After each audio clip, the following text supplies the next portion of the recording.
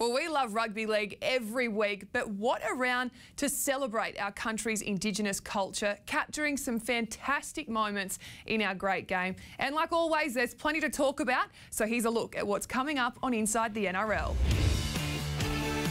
The games go to sidelined, so will the Storm's younger Smith stand up? Plus, Nathan Cleary has hit his straps for Penrith, but does the halfback deserve the Dally M points deduction? Panel debate. And West Tigers tumble to 10th, so are Michael Maguire's halftime sprays falling on deaf ears? Yeah, very interesting there at West Tigers camp. We'll get through that a little later in the show. Welcome back, Michael Chalmers, Jamie Soward. Great to have you company. You're back. I am back. Welcome back. I had an extended holiday for a week. Look a little bit different, actually. I don't. I'm fine. This is what happens in rugby league. What are you getting at? Oh, just going to say, I expect to come in and see Robbie Farah today. I heard about your broken nose. You look good coming. The makeup's done well. Wow. Wow. No, I hope you're okay. No, I hope you're okay, Katie. For those who don't know, Katie Brown broke her nose playing for South Sydney on the weekend. Careful, you can't even tell. But she's back next week, apparently. Tough. I like it. Well, I don't know. It depends if I get picked. But anyway, let's talk about some more important news. NRL's Indigenous Round. It was fantastic on the weekend. What was your favourite moment? I think the finishes from the wingers just keep getting better and better. You talk about Charlie Staines, you talk about Jake Averillo, the way that they're finishing. The best rule that we've ever done is get rid of that quarter post rule because we're seeing some real acrobats out there. Absolutely. What about for you, Michael? For me, it was South Sydney. We know how much Indigenous Round means to the players out at South Sydney. Obviously, a large contingency of Indigenous players. To see Alex Johnston, Cody Walker and Latrell cross the line, it was good to see. Yeah, mine was Tony Staggs. I love the shake a leg. Can you do it?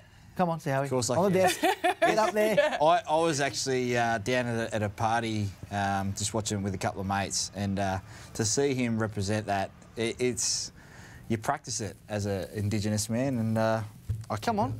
Did you get up and have a go? I did. Yeah. Oh, when you see it, like I've spoken to Cody Walker about it. When you see someone else doing it, it's infectious. So yeah. I know the Indigenous boys have brought it back and standing in a circle, but yeah, it was pretty cool. End of the show. We'll do it. All right. I like that. I like that idea as well. And also, I think despite the Broncos' loss, it sort of gave me chills too because you can see how much it means to the Indigenous players and their culture. But moving on to the Storm and the Knights game, and we do have a man down, Cameron Smith, the game's GOAT. He's set to miss 2 to 3 weeks with an AC joint injury. Craig Bellamy did say he'll miss that time on the sidelines. But 27 minutes for the superstar hooker. Now, Michael, even if it is 2 to 3 weeks, he's 37 years of age. Is this going to be an issue further down the stretch for the Storm? Are you kidding me? This is perfect for the Storm. He gets a couple of weeks off at a time when he gets recharged for the finals. Like this is, the other clubs in the competition will be sitting back and thinking, oh no, what's going to happen now? He's going to come in, he was playing well before getting injured. Now we're going to have a recharged Cameron Smith for the finals. Good luck. Okay. I think it's a good thing for the Storm. You think it's a good thing? Yeah. Does this sort of hurt his ability to play on in 2021? No. It depends how serious it is, if there's lingering effects. But I think the mental side of it is what's going to be the most pivotal for Cameron Smith. And if he gets a chance now to recharge the batteries and not wear himself out, I think it could help him. It's an AC joint. He'll be fine. I think he'll have a week off and come back. They've got a pretty tough draw the next month. I think that he'll have a week off and proviso that he gets through all the testing, he'll be fine. And as for playing on next year, if he wants to, he'll be able to. You've been pretty spot on with your predictions this year, so I'm going to hold you to that one. Need to make sure we pause that. What show you been watching? He's been very good with his coaching predictions also. Oh, his coaching. Yeah, maybe that's where I'm getting it wrong. But, Jamie, what about, is this just the perfect opportunity for Brandon Smith to, I guess, show his resume for 2021 at the Storm? Yeah, we spoke to him a couple of weeks ago. That contract saga is a little bit interesting when they've got Harry Grant potentially to come back next year if Cameron Smith does retire. But Brandon Smith now gets a chance. I love the way that he plays, and there's no secret about that, but his emotion and the way, his excitement levels, every play he's involved, and now he gets a chance. People could soon forget he's the New Zealand hooker. He's the New Zealand test hooker, so I think it's a real opportunity for him now, he and Munster, to really steer them through this next couple of weeks. You mentioned the Brandon Smith did come on our show 4 weeks ago. For those who do not watch it week in, week out, let's take a listen to what he had to say over his future with the Storm. Is there a chance, Brandon, that you'd want to look somewhere to play number 9? That's your preferred position. Is there a chance that you ask Melbourne for permission to look around? I don't know if I've got that power, so it'll have to be me manager doing all that stuff. I don't want to, step on anyone's toes, but I definitely want to play number 9, and whatever happens, happens. Yeah, I think it'll be an issue. It'll bubble along over the next few weeks, and at some point it'll come to a head, because I don't think Brandon Smith, Harry Grant and Cameron Smith will all be in the same team next year. Just can't happen. It's a lot of money in the salary cap for 3 guys. I know the Storm would love to keep them, but Brandon Smith, to be fair to him, he's been waiting in the wings to play hooker, and he's been quite respectful, he's been quite patient. I think it'll be a little bit of a slap in the face if he goes back next year and Harry Grant's the number 9. I'll say this, Harry Grant's had a fantastic season, and this is just no disrespect to the young fella, but Brandon Smith's done it for longer. His body of work has proven that he will be the next number 9 for the Melbourne Storm. And one thing you know about the Melbourne Storm organisation is they are respectful to those people who have bided their time. You look at Pappenhausen, they didn't rush those guys through. Brandon Smith will be the next number 9 at Melbourne. Okay, fair enough. Yeah, I don't know. I just think he's so versatile that it'll count against him. I think Craig Bellamy will try and get in his ear and say, mate, you are too valuable to this team to be coming off the bench. We need you as our 13. If you can't be our 9, convince him that, you know what, team first. And maybe he does. Maybe Harry Grant and Brandon Smith can work in the same team. But yeah, I don't think it's a foregone conclusion that he'll be the number 9 next year. Can I throw a spanner in the works and ask you off the top of my head where he goes, Brandon Smith, if he doesn't stay at Storm? Is there a club that you would recommend? Trent Barrett should ring. If Harry Grant goes back, Trent Barrett should ring Brandon Smith and say, how much do you want, how long do you want? And get him to the Bulldogs. He would be perfect for the Bulldogs. Oh, he's obviously a fit straight into Harry Grant's shoes at the Tigers as well. He's got the relationship with Michael Maguire from the New Zealand team as well, so that could be an option. I think the Tigers wouldn't mind that if that was the backup option, yeah. We won't start any rumours though, will we, gents? We'll move it on to the opposition. And looking at the Newcastle Knights, we did see Adam O'Brien was not very happy after their loss last week, but 7 days later, here's what he had to say to media. Yeah, that's a hard thing to do at the end of the day, and I haven't built it on excuses or given them an out, but there's 7 guys out of the team. There's 7 out of the team that you would pick, you know, experienced guys at the start of the year. You take 7 out of any team. Take 7 players out of a top 4 team and ask them to play another top 4. I don't know if you'll get a more courageous effort than what we got. Thought we matched them for toughness and grit, you know, and heart. I'd like to think that they thought we'd give them a game of footy tonight. Yeah, Jamie, do you think that they were a better side this week? Yeah, definitely. That attitude, if they had turned up with that at home last week against the Bulldogs, they would win the game. They wouldn't find themselves teetering on the bottom half of the 8. What Adam O'Brien's doing up there, he's in for the long haul. He's trying to prove to his team that we can compete. With the right attitude, we can compete against the top teams. That hasn't been the problem for Newcastle. The problem for Newcastle is that he spoke his own words, that self-entitlement of against the lower teams that you're expected to beat, turning up and thinking you're going to get the job done. Some of this vision is outstanding footy. Look at this pick-up from Tuala, being able to score in the corner to give them a chance to try and rescue the game. But it takes time. You don't just instill that in one season and get the biscuit straight away. Are you at all worried about Kalen Ponga and the way he's playing and the sort of... Has he regressed since the start of the year? I don't think he's been as dynamic as last year. The one thing about the NRL is people work you out pretty quickly, and I think his opportunities are limited this year as to what people were giving him last year. You know, you give him half a gap last year and he was able to take it. This year, teams have had a chance to look at him. They've played him 3 or 4 times now. They're working him out a little bit more, so that'll come back to Pearce and O'Brien on how to work him out to get him better ball, get him better opportunities. Does that come down to their attacking style? They haven't scored more than 20 points in the last 6 games. Is that part of the concern around Kalen Ponga? No. The problem is that they're still a couple of pieces away. They lost their first choice hooker in Jaden Brayley, which was, you know, the service that he provided Mitchell Pearce was second to none for what they needed. And then Kurt Mann, he's having a fantastic season, but I think he's a bit more of a utility. And this is the Melbourne Storm we're talking about. I didn't beat Melbourne in Melbourne for 10 years or 12 years. They make you do things that you're not used to doing in your game, and I thought we saw that a little bit yesterday from the Knights and Kalen Ponga. They can correct the ship pretty quickly, but I just think you saw some frustration yesterday, and it became more desperate because of their performance last week. All right, so with their run home, let's take a look at their last 8 games. Do you both think confidently they will make the top 8? I think they will be. I think they will. As Adam O'Brien mentioned there, that's the run home. Yeah. I don't think it's too difficult. Obviously, they can win. I think the next 5 games are winnable for the Knights. You know, they should probably win 3 or 4 of those, and then you head into the Roosters. That's the real test, the Roosters. Adam O'Brien up against the club he left, and then finish it off with a pretty easy finish with the Dragons and Titans. So, to me, if they miss the 8, there's some alarm bells at Newcastle. Yeah, I don't think it's as clear-cut as that, Chamis. You have a look at that. Whoever loses this weekend out of the Tigers and Knights, season done for me. Season done. Manly, we don't know what's going to turn up, whether they put their shoulder pads on and come out and defend like they did against Parramatta or not.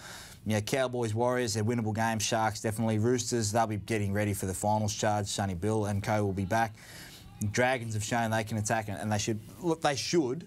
But I think this weekend is their grand final. This weekend, if they win, they propel themselves into the 8 and they go on a bit of a run. If they lose, it's going to be hard to make up. All right, fair enough. Well, there is only 8 more rounds of footy to be played before we get into the finals. And before we do move on, just from that Knights and Storm game, there was a lot of talk around whether or not there were too many people with the coronavirus protocols and security in place, but the crowd numbers were just under 5,500 and they were in fact in line with the protocols. So nothing illegal.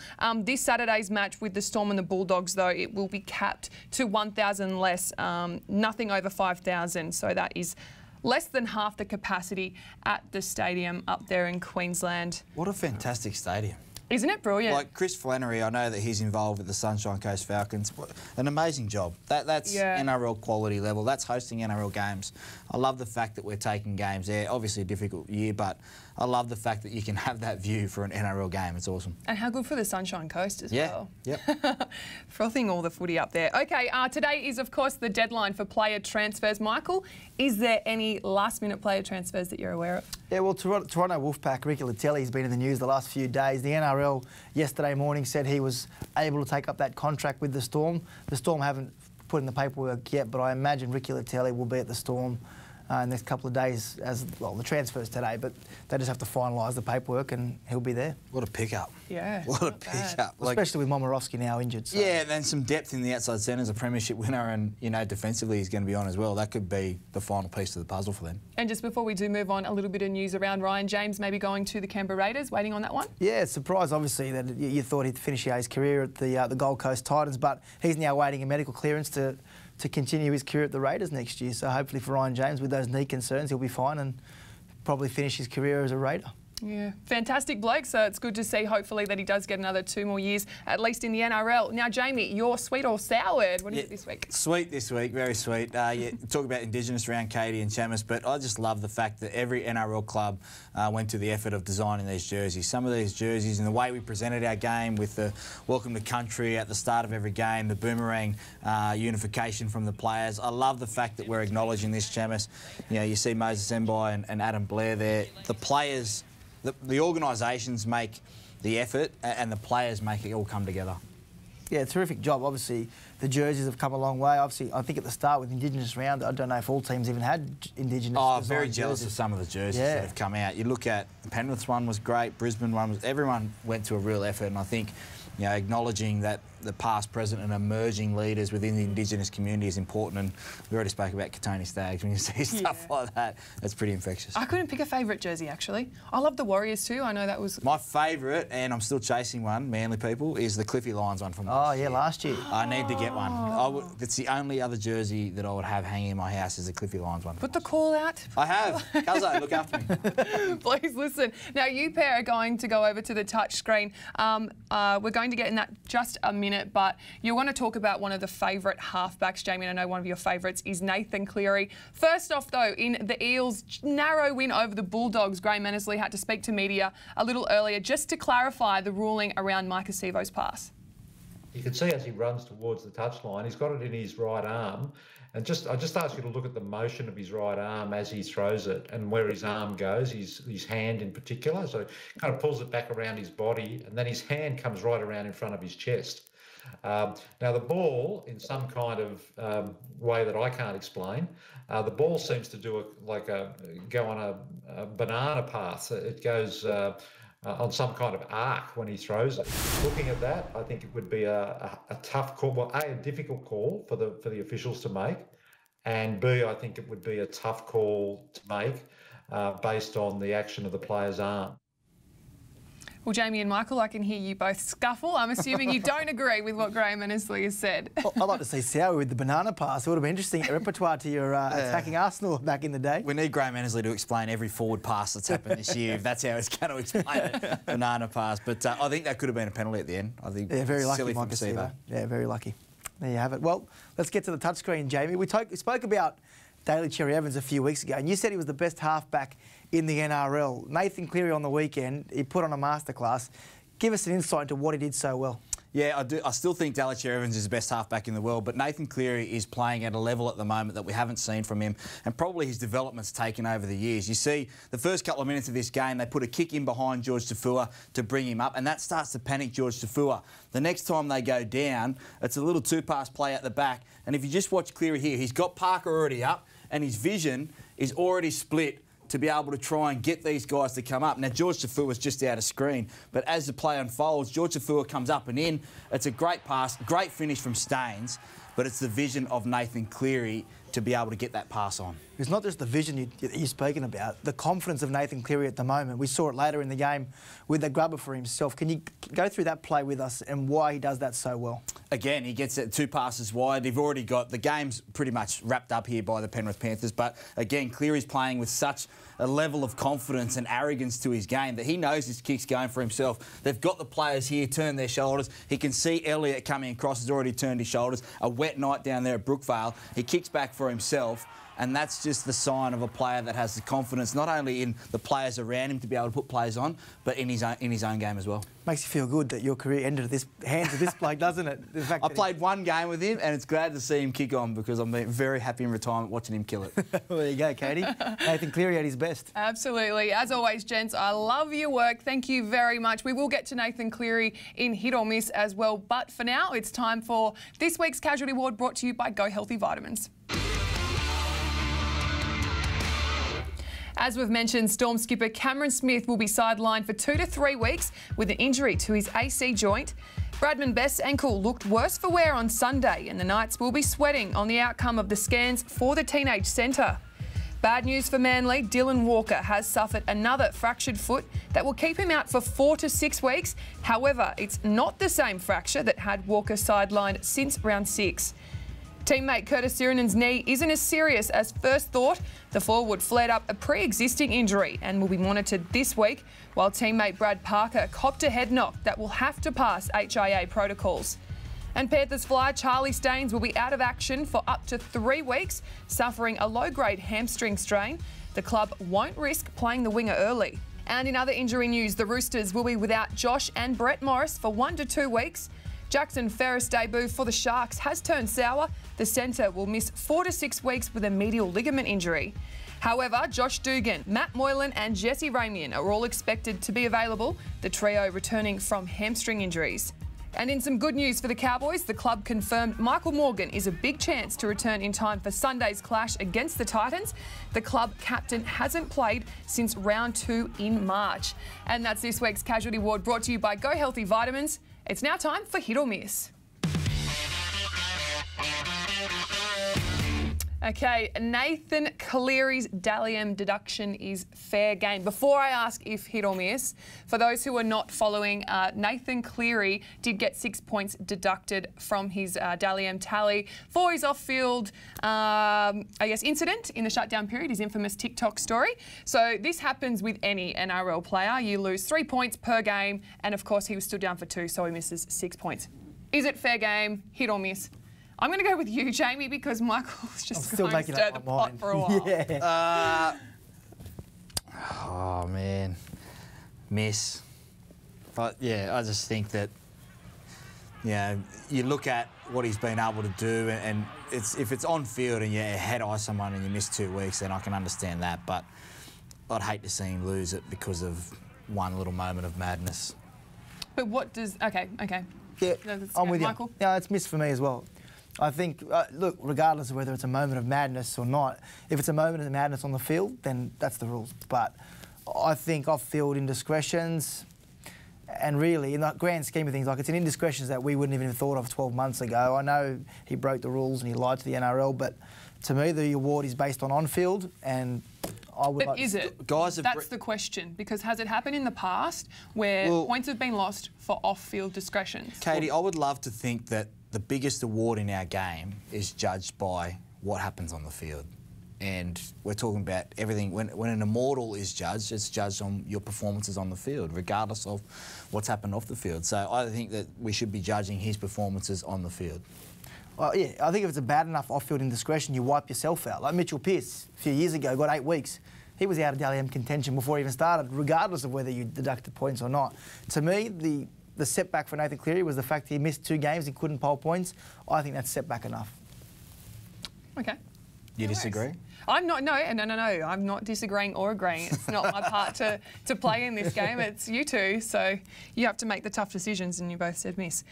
All right, Joseph Suaalii should be allowed to play in the NRL before he turns 18. I thought long. It's a good hit and miss this week. I'll say miss. I'd love to see 18, probably the age limit. And having spoken to Wade Graham and read some of the articles around him and his debut, I think everyone develops at a different rate, obviously, and Suaalii looks like he's certainly a big enough body to be able to do it and talented-wise, but I'd hate to see him come in. I think if Jordan Rankin a couple of years ago was 16 and 9 months, and I don't know whether that stardom and also the development of his body after that was able to keep him in the game. He's over in the Super League now and tried to come back for a little bit, but yeah, I think 18 might be a better age. I'm going to say miss. I think the year you turn 18 is a fair outcome because you grow up playing against that age group. You know, you're under 18s. If you turn 18 in January or turn 18 in December, you're in the same year group. So I think whenever you turn 18, if it's in that calendar year, then you can play rugby league even if you're 17. Okay, so you don't really stand by the if you're good enough, you're old enough. Well, I do. I just think 16's too young. But, yeah, if you can't stand by it if you think 16, you're either against it or you're not. Well, I just think under 18s is fair. 17 is good. So I can't believe some people play at 16. Freddie obviously did it many years ago. Rankin. The game's a lot different now to when those guys debuted. You know, the game's fitter, faster, stronger every single year. He's not playing against 18-year-olds. He's playing against men that have been playing first grade for a long time. What does it do? Wait until you turn 18. If someone turns 18, I think Suaalii turns 18 in August next year. What is it actually achieving if you're making him wait 3 more months? Like, is it really changing anything? Like, if let him play from round 1, he turns 18 that year. Okay, fair enough. This leads us to our next question. The Rabbitohs should be doing more to keep Alex Johnston. Miss for me because they'll get Suaalii. They'll get the extra cash for Suaalii. Look, Alex Johnston will have no trouble picking up the club. His performance the other night, the way he reads the game, he's versatile. I don't think that he'll have any problem getting a club. Yeah, it's miss for me. They've decided to keep Latrell. They've obviously got Suaalii coming through if he stays. I think there's no room for Alex Johnston on the money he deserves if he stays at South Sydney. So, to me, it's just a business decision. You can't have Suaalii, Johnston and Latrell on the same team chewing up big dollars. So, yeah, for me, miss. Okay. There he is. Oh, we've got that coming up in Champ or Chump, this try, actually. Moving on, the wooden spoon race is not yet decided. Let's take a look at what we have, the last 5 on the graphic there. The Warriors, Cowboys, Titans, Bulldogs and the Broncos. Hit or miss? Yeah, it's. I think it's down to 2. I think the Broncos. Hit. What's the question, Kate? I think it's decided. It's not decided. No, it's not decided. Yes, yeah. But if I had to pick a team, it's out of the Bulldogs and Broncos. I think the Titans could upset the Cowboys this weekend. That puts the Cowboys back in. The Warriors, just through pure effort. The Dogs, through effort, we're going to win. I think it might be the Broncos. Yeah, I'm with Howie. I think it'll be the Broncos. I think there's just the care factor will go more and more as the season progresses. The Dogs have shown they care. They'll keep fighting. They might not win every game, but they'll fight. So I don't see that fight in Brisbane at the moment. Okay. And the last but not least, so you can take a breath soon, gents, because they're a bit flat today. The halves puzzle is threatening to derail the West Tigers season. Hit or miss? Miss. I think it's their relationship or their attitude towards games. The halves, for me, it should be Marshall and Reynolds, and I'd have Walters coming off the bench. I think that's a better fit, and it allows Harry Grant to empty the tank. He's not trying to pace himself for 80 minutes. He's still learning how to play that, but Benji Marshall has to be there if there's any chance of making the 8. It's a hit for me. This is a real concern for the West Tigers. It's not just the halves puzzle, it's the puzzle in general. I think players at the club don't know where they fit, and I get the sense that you know, we're both fathers and we've obviously grown up. And when you get yelled at as a child, sometimes you get yelled at and you think, you know what, I won't do that, in fear of getting yelled at again, not because you've actually learned a lesson. And I wonder if the West Tigers are in the same boat with this situation. They're playing in fear of their positions, in fear of being dropped. Are they actually developing and changing attitudes? We see them bounce back the week after tough decisions, but it's not happening long term. And I wonder if Michael Maguire's approach just doesn't resonate with the guys he's got in his football team. Who? Name names. Who? No, it's not fair to name. Well, it's clearly not resonating with a lot of players there because sometimes it look like they care for the jerseys, sometimes it look like they don't even care at all. So, a month ago when he dropped, or 6 weeks ago when he drops Benji Marshall, and they come out and play like that, Michael Maguire was praised for the way he coached and the way he made the tough decision. No, I was critical of Joey. Yeah, but they won the week later. Yeah, because as I said to you, it's fear. And their whole attitude changed. They're playing in fear. So they played in fear for a month and won some games. They beat the Brisbane Broncos 48-0 in fear, did they? The Brisbane Broncos aren't really... Did they beat the Brisbane Broncos 48-0 in fear? Me and you couldn't, Katie could have beat the Brisbane Broncos. The question is Luke Brooks the halfback for the West Tigers going forward? He's going to have to be because he signed a deal there. Now you're adding questions. He doesn't have to be. I don't think anyone is there comfortable, and I don't think the Tigers style need of Michael comfortable. Maguire, I understand, and as a person that liked to cuddle as a coaching style, if they're not playing in fear, what's playing? They haven't got the consistent attitude that has been trained into them by Michael Maguire, and then he's losing his patience when they don't beat the teams they're supposed to. Which is why they're in limbo. The players are in limbo. This is a team. I'm not saying it's right or wrong, consistently misses the 8. Yes. Right? Fans want them to make the 8. He's made the tough calls. He's put the pressure on them. If the players can't respond to that pressure and consistently put in effort week after week, like they have when Benji Marshall got dropped, what's the difference from when they dropped Benji Marshall and the effort they put in for the month after and they put themselves back in the premiership race for the 8 to now? Are you saying that his coaching style has changed? Because I don't think his coaching style is going to work long term with that player. The way he adopted that coaching style with South Sydney, he had the hard-nosed players there who wanted to win a comp. I don't think he's got those players there. It doesn't have to last a long time. It has to last for them to get into the 8. And then if they get into the 8, they've got a building block for next year. You just sat here, they're not going to get in the 8.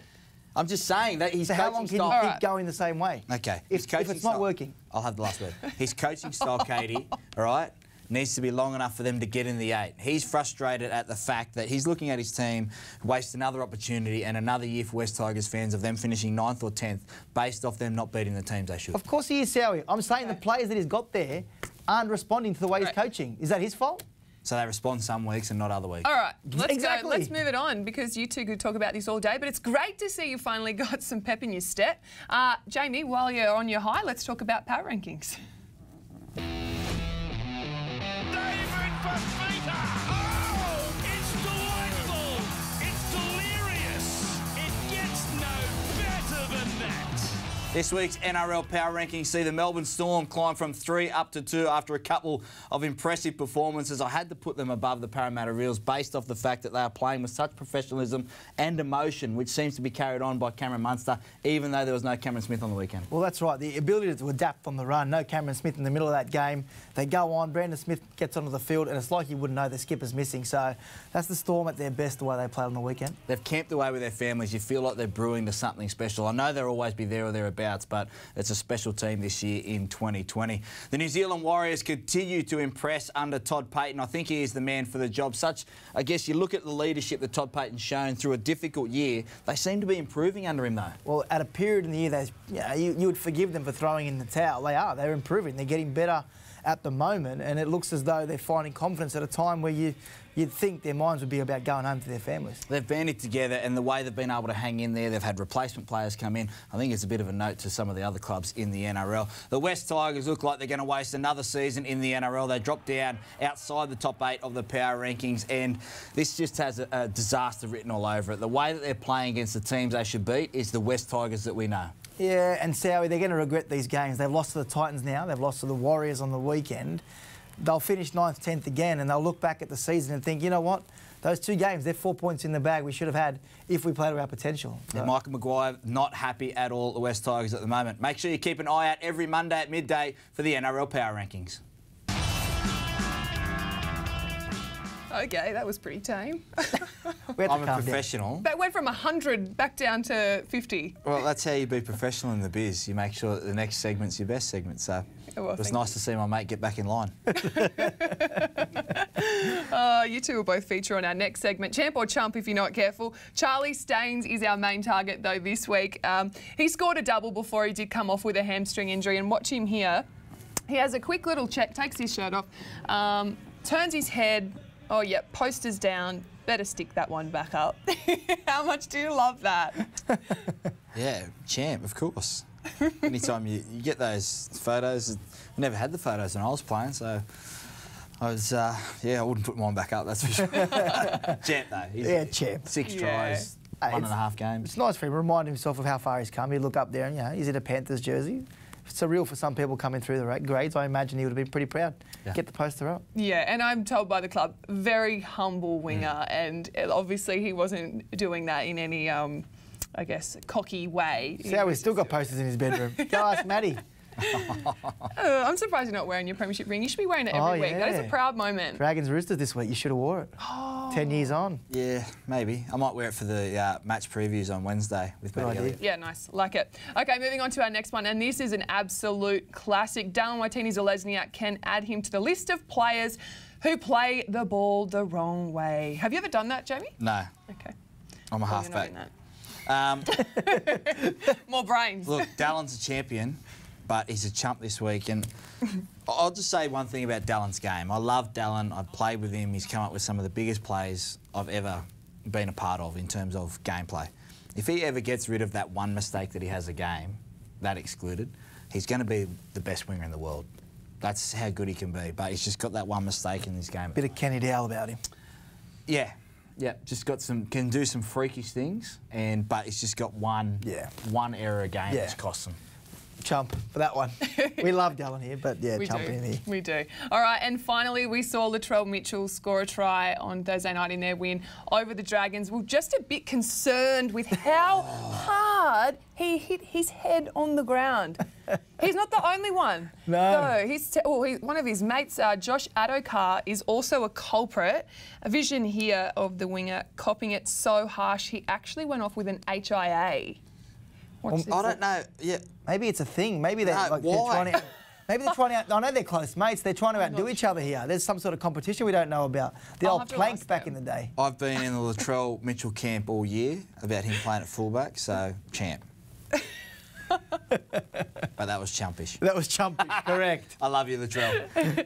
Oh, at least he's scoring tries, right? It's Oh, fantastic. they need to be careful though, because Yeah. 15 minutes in a big game, if you have to come off you're dazed because imagine you that. scored a try. Well, Josh came off with one of them. It was actually Zach Bailey who gave me the heads up on all of these Yeah. tries that they were I don't know hitting what the it's ground called. to. Maybe next week I'll have a name of what it's called. But if is it a trend? I don't It's a want to. post-try celebration. $5,000 more. Get it in there. Oh yeah, you can spot it. Oh dear. All right, a reminder, NRL Teams is back tomorrow at 3:55. There we go. There's our man, Zach Bailey, Robbie Farah, not confused with today, and Brett Kamali, Michael Chamis. So make sure you tune into that one for all the latest team list news.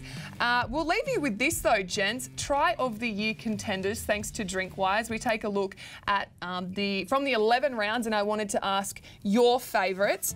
We've passed the halfway mark. Here are a couple of the contenders: James Tedesco, Clint Gutherson, Mike Acevo, Ryan Pappenhausen, and we've got one forward in there. We've got David Fafita. But who'd you pick? Who was your try of the year contender so far after the 11 rounds? I like the hammer against Penrith. That was a great try. Great try. Just the speed, the footwork, beat a few players. Here we go. He's a special talent, this kid. If he gets... I think he needs to get more involved in games, but you can see what he can do when he does get the football in his hand. He's a very exciting player, I think, at the moment. As an individual try, I really enjoyed that one. He's going to make a fantastic winger next year when Val Holmes comes back, but he's been very impressive. Ryan Pappenhausen. Yeah. Check this out. This is unbelievable. Down at Canberra and beats one, but then just puts it into overdrive. This kid, he scored another one on the weekend. It's hard to believe, I know West Tigers fans, that he was actually in your junior system, West Tigers. He and Josh Adokar, so two of the fastest players have been let go by the Tigers, but I love the way that he's matured into an NRL fullback. Yeah, my favourite was also Ryan Pappenhausen. I'm a sucker for a speedy try. I love it. I love seeing players hit their top speeds. OK, that's it from us. If you do want to vote, make sure you go to nrl.com to cast your vote for Try of the Week, all thanks to Drinkwise. Until next Monday, have a good one.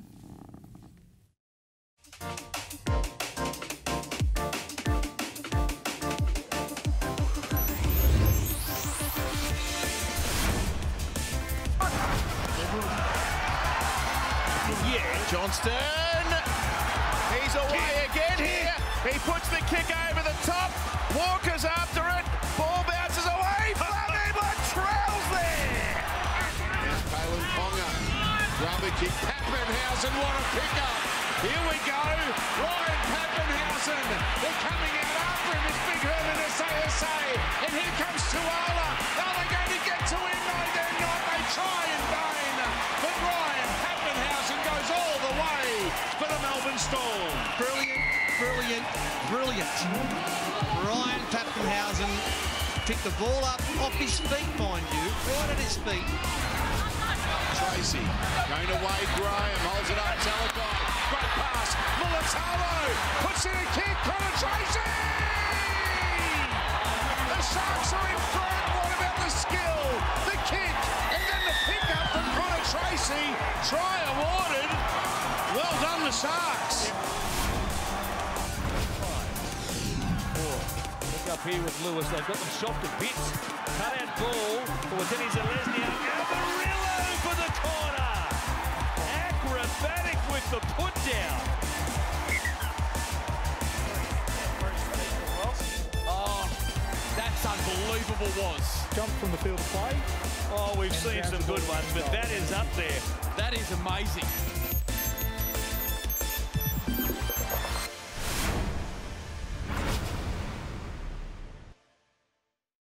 He hits it, he's got us!